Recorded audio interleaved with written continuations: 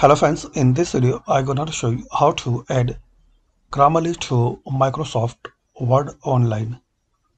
So firstly, open your MS Word online document. So click on Microsoft Online.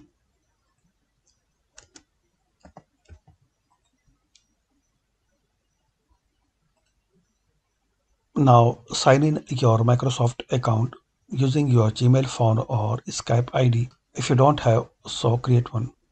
So open your document. Now in here click on Insert.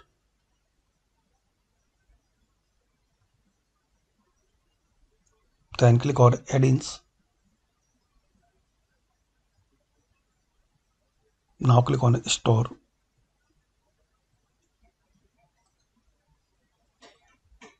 Type Grammarly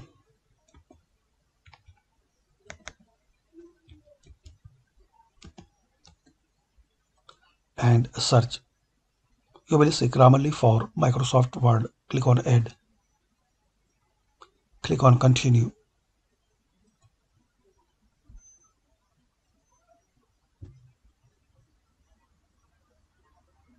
So here you will see a Grammarly tab. Click on it. Click on Open Grammarly.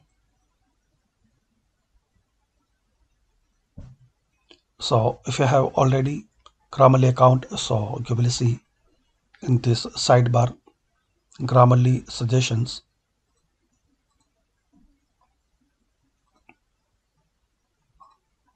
And you can easily correct your grammar and spelling mistake.